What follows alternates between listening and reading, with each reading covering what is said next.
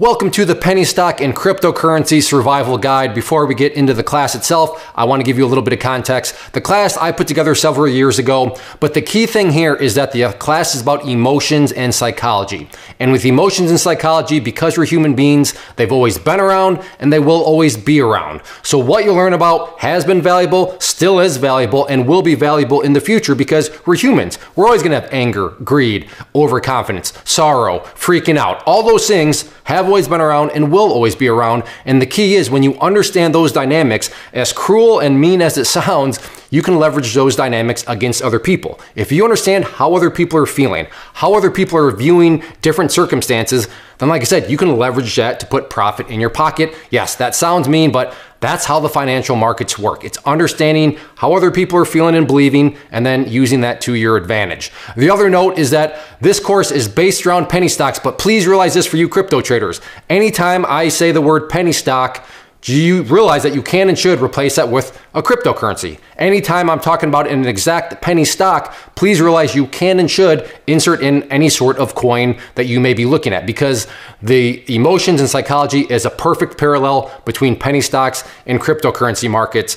And it's a way that you need to go into surviving penny stock trading, crypto trading, or maybe you're gonna do both, but you better understand how what I call the wilderness works, because if you can understand the wilderness, you're gonna give yourself a way better opportunity to make money as a whole. So let's go to my desktop and let's get into the class. Now we're going to take a look at just some core concepts. These are just the fundamentals of penny stock survival. You got to be able to build a fire if you want to be able to survive. And these are the things that within the overall context. Now that we are all masters of how that wilderness operates, just how everything flows and jives. These are just some of the core concepts that you'll see a lot of times pop up. Some of them we're going to address misconceptions here. Other things just going to try to build some perspective. So all these things are built around giving you the core foundational principles to keep you in that right frame of mind, and more importantly, just to give you the proper perspective. So we're going to go through all these different things. These are going to be the tools that you're going to need out in the penny stock wilderness. First, just going to get some sort of financial perspective. What does selling really mean? We're going to talk about liquidity traps. What order type is for me. There's multiple different types of orders out there. Why shorting penny stocks is bad policy. Why we want to embrace the shorts. Give them a hug. Manipulation, what do we do? If you've been around for even just a little bit, I'm sure you've seen that term thrown around, manipulation. Buy the rumor, sell the news. Maybe you've heard that. If not, definitely going to go over that. And then we're going to talk about the sailing ship that is doomed to sink. So first things first, the core concept of all of Pennyland is the financial perspective. So many people show up and they're like, I'm not happy unless I make 300%. All right, let's get grounded in reality. And there's a guaranteed way, that I want to show this. So in this example, and this is where I am a prophet. This is a for sure thing. I can guarantee, and I know a way that is guaranteed to make someone feel the way you see here. Just read the picture, look at it. I know how to make somebody feel like this, and this is how you do it. I want you to hit pause, and I want you to walk to your local bank, and I want you to tell them that you want 10% return on investment, ROI, and don't tell me you want a 10% ROI in a year. I don't want you to tell them that you want a 10% in a month, not in a week, but I want you to walk in and say, I want 10% in a couple of days. Can you deliver that for me on my money? And then I want you to film their reaction and please send it to me, because it's going to be hilarious. In the world of finance, a 10% return in a mere couple of days, that is crazy. It is just off the charts crazy, and in a very good way. So why is it that most people in the penny stock wilderness are not happy unless they're making 50 to 100%, 200%, 3%? It really boggles my mind, but at the same time it doesn't, because it all boils back to emotion and psychology. It's pure greed, but it's also just losing touch with reality. That's what it is. Because again, 10%, walk into your bank, that'll sum it up. I mean, 10% in a couple of days, your bank is going to look at you and say, well, what sort of illegal activity are you expecting us to do? I mean, because that's just unheard of. Hedge fund managers would, they would flip out. They would murder their, best friend if they could accomplish 10%, every couple of days. It's just, it's unheard of. So I want you to keep that in mind. We're just going to go with the 10% number. Once again, got ahead of myself. The two reasons: greed, lack of perspective. I want more. That's very commonplace out there. And these are the people, I don't have much pity for them. They are the hogs. And as the good old saying goes, pigs get fat, hogs get slaughtered.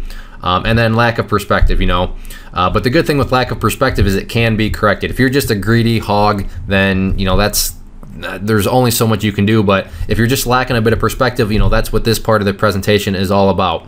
And I want you to remember, the core concept here is we want to be penny pigs. We want to be the pigs of the penny stock wilderness, not hogs. Because remember, pigs get fat on profit. The hogs are the ones that get slaughtered. So core principle number one, we are out. Our goal is to be little penny stock piggies. And once again, just to keep things in perspective and kind of bring a little bit of, just grounded reality here, penny stock piggies, we can easily beat Wall Street. Here's just some research I did. Again, whatever year it is that you're watching this, go to the search engines and put in that year, and then put in, top performing mutual funds or top performing whatever, and see what comes up. At this point in time, you can see that this small growth, which covers the small cap companies for this mutual fund, 43% in 1 year. I might have just blocked that out. So you can see right there, performance 1 year, 43%. For a mutual fund, that is fantastic. But wait, let's just do some basic math. So if we're just going for 10% gains, all we have to do is make 5 of these trades over a 12-month period, and our yield would be greater than what that is, 50%. And all we've done is made 5 trades over a course of 12 months at 10% each. And if you've ever been in, penny stocks, I will never call anything easy, but 10%, if you're not greedy and if you're grounded in reality, that's not very, it's very doable. I'll put it like that. I'll never say anything in the stock market is easy, but it's very doable, very realistic if you're just aiming for, let's say, 10%. Now, also at the end of the day, everything is about personal preference. It's what do you feel comfortable with?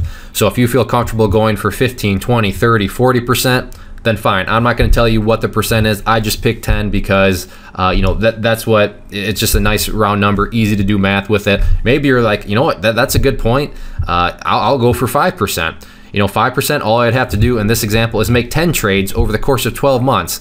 And then right again, I'm already beating the best mutual funds out there. So what that number is, it's up to you, but need to keep things in perspective. If you're one of those people that's only happy if you got 100%, 150%, 200%, just reality check. You are a hog, and you're going to eventually get slaughtered. It may be going well for you right now, but the axe is grinding and waiting for you somewhere. Now I want to talk about selling, and I feel like this is just a huge thing that many people overlook because I'm always getting this question, and it's more of a phrase than anything, but probably more than I've heard of anything is I'm not sure what to do. And then they go into just an email or whatever form of communication they're using, then they explain the situation. But it always starts off with I'm not sure what to do, or it just ends with this is the situation, and then the final phrase is I'm not sure what to do. Hey, welcome to the club. As a stock trader, this is a feeling that we need to learn to live with, and I have no problem admitting I feel this way on a routine basis. I mean, I really wish that I could say that I'm a genie in a bottle and I always knew what the price was going to do. I always knew what the belief was going to be, or when the belief was going to start to run out, when the Kool-Aid was going to start to get diluted. I really wish I knew when all that stuff was going to happen, but I don't. So what I tell them is, hey, just do what I do.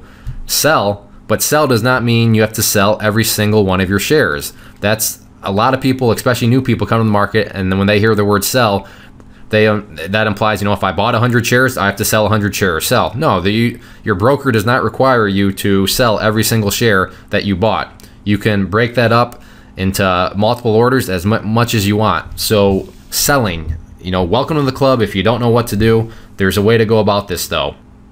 And the way is, let's sell a portion of your shares. So example, let's just use a nice round number. You own 1,000 shares and your shares are profitable, but now you're not sure if the price is done going up.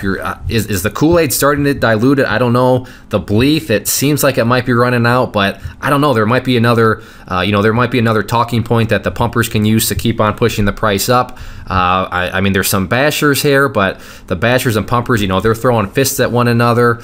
So the Kool-Aid, I think it's getting diluted, but then I don't. I could see where it might get totally diluted, and then step 10 shows up and there's dead bodies. But I could also see where something big happens with Kool-Aid, and then the Kool-Aid tidal wave comes again. If you feel like that and you're not real sure, just sell 500 of your shares. Now, why does this make sense? Well, let's break down the two options. If indeed the price is near the high point and the Kool-Aid is about to get diluted, then hey, great, you just sold some of your shares at a great location right before things started to get nasty. But let's say you're wrong, and let's say the Kool-Aid, a new tidal wave comes in and the shares start to go higher again. Hey, no problem. You still have 500 shares left and you've already locked in some profits. I mean, enjoy the continued ride and keep a smile on your face. Selling does not mean you have to completely remove yourself from the stock. You can take some of it out and then you can leave some of it in. That way, not only are you hedging against potentially maybe missing some of the run, but you're also locking in profits. And I've never met a trader that's gone broke locking in profits. So don't take it as selling means everything. Take it as selling. I have the option to sell only in a certain allotment of my shares if I want. Again, all personal preference. I'm not saying you have to sell half like I did in this example. This is just an example. Do what you feel comfortable with. It's all about maintaining and keeping yourself within your personal risk tolerance level and within your comfort level in terms of what's going on. I mean, it is your money, so do whatever is going to allow you to sleep at night. The good old liquidity traps. Now, this is probably one of the biggest pitfalls in the entire wilderness, and that they're going to cause wounds, and sometimes they're those major wounds that can potentially knock you out or at least keep you out for a long time. So before I even get into what a liquidity trap is, let's just what is liquidity? Liquidity is the rate of speed at which an asset can be converted to cash. Remember, an asset is something that's good. In this case, your asset is a piece of paper that says this is a stock. Theoretically, you obviously don't get a piece of paper anymore, but your asset here is stock, and you want to be able to convert that to cash. So let's just look at some things that are very liquid. If someone writes you a check, and let's assume that it's a good check, that they have the account funded, so that's the one assumption we're going to make. If someone writes you a check, you can go to the bank and you're instantly given cash for it. That is a check from somebody that has the money in the bank account. That is a very liquid asset, because you go to the bank and boom, the cash or the bank teller's handing you cash right there on the spot. Very, very liquid. You convert it into cash right away. Not liquid is something like real estate. A property on paper may say it's worth X amount, but until you find a seller and all the paperwork gets done and all the inspections and all that stuff gets done, you have no cash. This process can take a few weeks, or it can never happen at all. I mean, if you bought a house for too much and you're trying to get a certain amount for it, there's no guarantee that you're ever going to be able to convert that asset back into cash, because it's not a liquid investment. It's something where it just takes time, and even if you are able to sell it, again, it's not like, unless you're like a drug dealer buying from somebody else and you're using a briefcase full of cash, but in the traditional sense of buying a house, even if you can sell it, you accept an offer on it, and then the closing company comes, the title insurance company does, the real estate attorney, however it works in your state or wherever, they come and they do all their things, they do all the paperwork, usually at least 30 days, and then you can get the cash. So even in the best case of the same day you put it on the market and it sells on that same day, usually you're looking at least 30 days before that asset is converted into cash. Whereas again, opposed to the very liquid, you get the check and then you go in and boom, it's cash in hand. Not the same with real estate. That's why real estate is considered a non-liquid asset. Another asset that's very liquid, cash in your bank account. That's a very simple example. How is that liquid? Well, it's already cash. You walk to your bank, say, I would like $10. Boom, it gives it to you. Cash, very liquid, very liquid. I mean, cash is I guess the definition of liquidity. So cash on hand, there is no other thing that's more liquid than that. In the stock market, liquidity is a huge factor, and lots of times it's overlooked, especially in penny land, and it's extremely important. Now, how do you know how much liquidity there is in something? Now that we know what liquidity is, the rate of speed at which you can convert an asset into cash. Now, how do we know how much liquidity is in the stock markets? Now, there's some software out there that'll automatically calculate this for you, but let's just assume it doesn't. Let's just go back to addition, subtraction, looking at the basics. The best way to look at it is look at the most recent volume and then multiply that number by the lowest price it traded for that day. Now, I say the lowest price it traded for that day. You may be thinking, well, that's not going to give you an accurate number. Correct. It's not going to give you an accurate number, but at least you're playing it safe and not assuming that there's more liquidity than there actually is. And as you're going to see, that's going to be very important. So we want to assume, we want to play things on the safe side. So that's why I say use the lowest price that it traded for that particular day or time period, whatever you care about. So you go to a financial website and you pull up the spiders, the ticker symbol SPY. And what we're looking for over here is, first off, we need to find the amount of volume. So right here you can see on this particular day it traded 88.6 million shares. But that's not the liquidity. We need to know how much dollar volume, which is cash's liquidity. So how much dollars actually went back and forth, how much conversion was going on. So it traded that many shares, and then the average share price for that day was between $187 and $188.36. So our calculation is the number of shares that were traded times multiplied, whatever you want to call it, the lowest price of the day's range, and that is 88.6 million times 187. And I didn't even put the number because it is just an obscene amount of liquidity. You know, SPY is one of the most liquid things in the stock market. So that's one of these where you could buy $50,000 worth of stock and then you'd easily and very quickly be able to convert it back into cash if you wanted to. So the conversion rate, the rate of speed on something like SPY is basically, I don't know if you could hear that, but I just clicked my finger. It's basically that fast. As soon as you're hitting sell, or in other words, convert back to cash, your shares are being converted back into cash for you. So this is a very, very, very liquid, area in the stock market. Now, this is what trip up a lot of people and cause many people to just overlook, especially in the penny stock wilderness. They pull up something like this and they're like, holy smokes, this thing did in one day over 1,133%. That is insane. Man, if I would have put like, $10,000 here, that'd be worth so much now. Well, that is only half the battle, and this stuff really doesn't matter. Why doesn't it matter? Because this thing was straight up a liquidity trap. So let's just do the math real quick. What was the day's range? It started at 0006, went up as high as 0061, and it did 15.3 million shares. So let's do our equation. The one thing I am going to change just to prove the point here is let's just assume that all these shares traded at the high of the day. Obviously, that is not the case because at one point it was at 0006. But just for this example's sake, let's assume that every single one of these shares traded at the high of the day. So we go through our calculation, and the total dollar volume, which is what that is called, was less than $100,000. And that's, again, that's assuming that everything was at the high of the day. So let's go back to our number. You could have bought $50,000 worth. Yes, that is true. However, it would be, or you would have a very, very, very, very difficult time when trying to convert that back into cash, because $50,000, but there's only that much, converting going on. I mean, you would be requiring over half the volume to go to you in order to be able to cash out if that was 50,000. Not to mention if you wanted, and that would just be breaking even. Let's say you wanted to make 10% on that. Now you'd be needing 55,000. So it's one of those things where, yeah, that looks great, and oh, that's amazing. I could have put $5,000 there, and no, because $5,000, whatever that amount would have been, you wouldn't have been able to sell out. There would not have been enough sellers to take those shares from you. You would not have been able to convert back or convert your asset, which is your shares. And I use asset very lightly here when it's a penny stock, but you would have not been able to convert your shares back into cash. So what am I saying here? I am saying, who cares about the percentage that it's up? That means nothing in the world of penny stocks. You need to know what sort of liquidity is. If you put money in, are you going to be able to convert those shares back out into cash? That needs to be your primary concern. This probably should have been number one in the core concepts, but it flows a little bit better in this order. But just know this is a concept that until you understand it, you are setting yourself up. You're setting yourself up in a very dangerous spot. Let's take a look at one more. Here's another penny stock. So you see, okay, let's look at the range. From 59 cents up to 64. Okay, it did 24.2 million. So let's run our calculation again. We're going to assume on the safe side, so we will use 59 cents as the share price.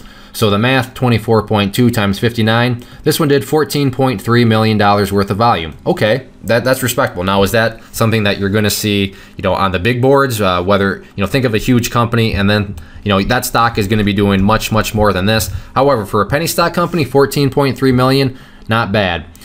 You could put $50,000 into something like this, and when you're trying to convert it back to cash, you could do that. Now, you wouldn't be able to do it instantaneously like, well, you could, but you'd probably crash the stock. But if you did it nice and slow over a couple of hours, this would be still a pretty nice conversion of your asset back into cash. But it would take probably a couple hours if you wanted to do it properly and get out at the best prices possible.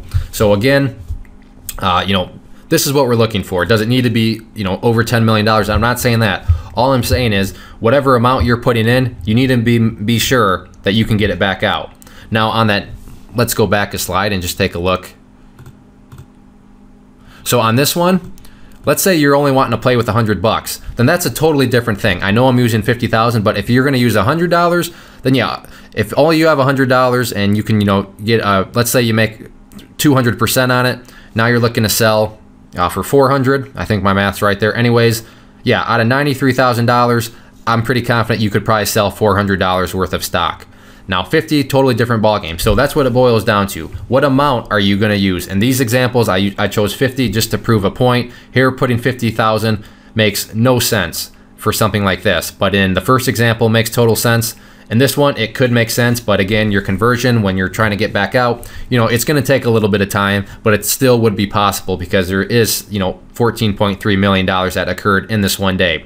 So even if that, you could spread this out maybe a couple of days, and then you have, $30 million to work with. So 50,000, yes, very possible, but it's going to be, it's going to take you a little bit longer. You're going to have to use some finesse in it. Whereas, with SPY, you could just hit sell and boom, you're going to be out. You're not going to affect the price at all. The market will easily absorb any shares that you put back into it.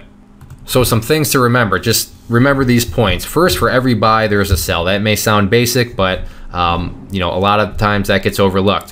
When you're converting cash into shares, remember, you start with cash and that goes to shares. That is the buying. That's only half of the process of making money. And that is the easy part.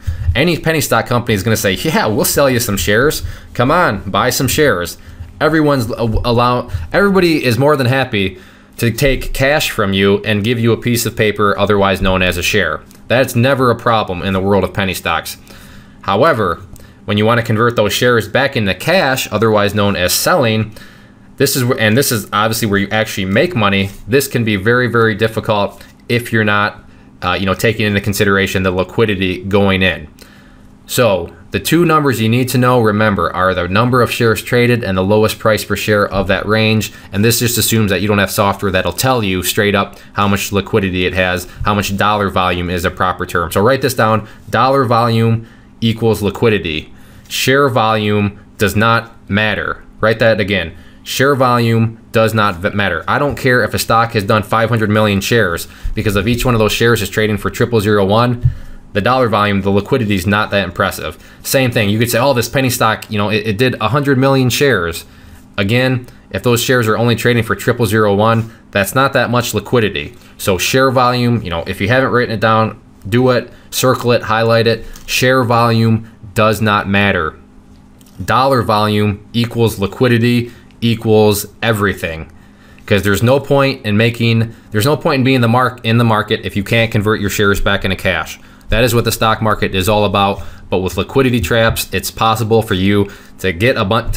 Again, the penny stock people, they'll gladly take your cash and hand you a piece of paper, but they're going to be a little bit more stingy. It's going to be a little bit more hard in terms of finding people to buy those shares, because there's not many share buybacks going on in penny stock land. I'll put it like that. So crucial concept. I know I'm kind of repeating myself and going over and over it again, but this is a crucial concept, because really this is the ABCs of trading. If you want to be able to make money, you have to be able to sell, not buy, because buying's always the easy part. You have to be able to convert those shares back into cash, which is selling. And if you're not careful in penny stock wilderness, you will get bit, and you're going to get your leg or something worse caught in a trap. Another big question I get, and something else that is very important for the world of penny stocks, is what order type is for me. My broker offers me all these options. How come my broker doesn't offer this option for penny stocks? The questions are all out there, but in penny stocks there are 3 order types that need to be considered and utilized. The first is a market order. The next is a limit order, and then the third is a stop loss, but needs to be a mental stop loss. So let's talk about a market order. A market order, you know, I'm not going to get into the theory. I want to keep things grounded and hopefully easy to understand. A market order is basically you telling your market maker, remember the market makers, they work for us. It's telling your market maker, I want X amount of shares and I don't care what price I get them at, and I need them quickly. So this is just saying the market maker is going to go out there and grab shares. You don't care what price, you just want the shares. So they're going to go out there and get them for you at all cost. In a very liquid stock, there is no harm in these orders.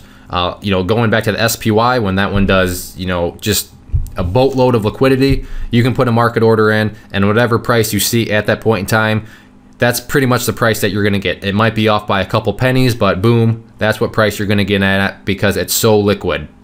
Now, if a stock is not liquid, do not use these orders. So in other words, on a majority of penny stocks, you don't want to go in with a market order because you don't want the market maker, or you don't want to be telling the market maker to say, get shares at any cost, because if it's not liquid, you could be, you know, the price might be showing you right now 2.5 cents.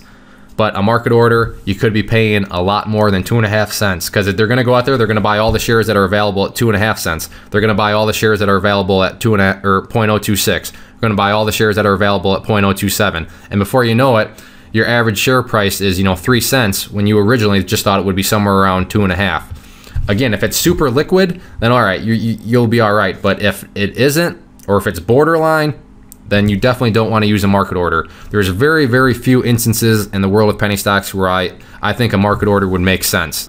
Now, the order that you know, penny stock traders need to embrace and just use, like I said, the majority of the time is going to be the limit order. So the limit order is your way of telling the market maker, I want X amount of shares, but I'm only willing to pay Y price for them, and I'm willing to be patient for them. Like I said, 80% of the time, this is what you want to use when you're trading with pennies. That's not like a research term, that's kind of off the top of my head. Maybe it should be even higher than that, but point being, vast majority of the time, you want to be using limit orders. The reason these are so important is because they ensure you are not overpaying for anything, and they give you complete, total control. Now, the one, you know, trade-off, the world is filled with trade-offs. The trade-off that you're giving in order to gain this control is there's no guarantee that you're ever going to get those shares. But to me, the way I look at it, and the way you should look at it, is in penny stock world, you want to be in full control. So I'll take full control compared to, you know, being at the mercy of the market order any day of the week. So that's the way I look at it. And with limit orders, you can put them above or below the current price. So you know, a quick little example, let's say the current price is 0.025 and you're willing to pay up to 3 cents a share. All you would do is enter in a limit order for the shares you want at 0.03, and then the market makers will go and they'll buy all shares available for you up to 3 cents. Now, it's not guaranteed that you're going to buy any shares at 3 cents. Maybe all the shares you want are available at 0.025, but maybe they have to buy some at 0.025, buy some at 0.026, and then buy a little bit more at 0.027, and then you're in. But you're telling them that you're willing to pay up to 3 cents. Now, this is just an example. I'm not saying you should always do that sort of increment, so don't go and do that. But a limit order at least gives you control, whereas a market order is saying, yeah, the price is 0.025, but I want this amount of shares. And like I said, they might buy everything at 0.025, buy everything at 0.027, buy everything at 0.003, buy everything at 0.033, depending on how many shares you want. You just don't know. The market order is totally out of your control, and that's why you want to stick with these sorts of limit orders. And then the final order is the stop loss, and this is a mental type of thing, so I'll explain more what I mean by that. But a stop loss is your way of saying, you know, I want to sell X amount of shares if the price drops below Y price level. And I should have made this a different color, but stop loss, money management, this is what it's all about. People get in trouble because they let little small losses that they could have had turn into gigantic ones, and then their portfolio goes, see you later. So stop losses are huge. Now, you're going to use mental ones for 2 reasons. First off, most brokers don't even allow you to use a stop loss order on penny stocks, and this is for very good reason. And why is this? Well, that's what we're going to cover right here in point number 2. A stop loss turns into a market order when a sell is hit. So if you say, going back to our example, you know, we buy in at 0.025, and let's say you you're a broker, allows you to put in a stop loss, and you put in a stop loss at 0.023. What you are saying is, in this example, I want to sell all the shares that I bought if the price drops below 0.0231, because if it drops below 0.0231, it's at 0.023. That's where my order is. And then from there, it turns into a market order and you're saying, just sell my shares at any cost. The problem with this goes back to liquidity. Because penny stocks, a lot of them are illiquid, you could think that you're selling, you're gonna sell all your shares at 0.023, but depending on what the market is like, your average, share price sold may not be until 0.015, or it could be worse than that. Again, you're at the mercy of a market order, and when it comes time to selling, you just don't want that. You want to be a mental one, meaning if you're planning to trade it, you want to be watching. And I should say, when you're planning to trade it, that means you have to plan out the trade. And if you don't plan out your trades, then again, you're setting yourself up for disaster. But part of the plan means you need to know where the level is that you're going to get out at. That's just basic money management. And if like I said, if you're not planning the trade, then you're not doing a very basic principle. So again, mental means you're mentally making a note, telling yourself, writing it down, however you want to do it, that if the price hits this level, I am selling and getting out. And I'm going to use, a limit order, say I'm willing to sell down to this point and getting out. But you don't want to just put in a market order, because who knows how low those shares are actually going to be sold. So that's just, that's why brokers don't offer them. And, stop losses, yes, they do get tricky with penny stocks, but that's a trade-off of penny stocks themselves. On the big board stocks, you're not going to make 10%, every couple of days. But the trade-off there is, a stop loss, everything's very liquid, so you're going to get out very fast. The markets have, the trade-offs themselves, and that's the one trade-off here. A stop loss in the world of penny stocks is certainly not a perfect system, but that goes back to the whole liquidity thing. So just be very careful. And again, this is why I always want to say, avoid the liquidity traps. If you're in a liquidity trap or in a stock that doesn't have much liquidity, and then you want to try to get out and sell, especially even if it's just your mental stop loss, it can be a big pain in the butt if you're not monitoring that liquidity. So again, going back to that previous core concept, liquidity is a huge thing that you need to pay close attention to, because it can make these types of orders go much smoother. These orders are totally fine, and there's nothing to worry about as long as you're keeping yourself in liquid stocks. But if you're allowing yourself to drift into liquidity traps, then you're going to hate these orders, and you're going to think that a limit order is the dumbest thing ever, or that you got screwed over. No, you didn't get screwed over. It's just you're in a liquidity trap, and that's just how the market works. There's not much liquidity out there. The ability to convert into cash is just not what it would be on a big board stock. And I'm going to wrap up this video here. I'm going to try to keep these next two right around 30 minutes. So we'll go into some more core concepts in part number 2. But again, I'm just going to drive it home one more time. Liquidity traps. Pay attention to liquidity. That's really one of the key things if you want to have any success in the stock market. So if anything, go calculate some liquidity, some dollar volume on some stocks right now, and really get a good grasp on that. Or screw around with your scanner, see if that function is offered. If it is, you definitely want to get that turned on.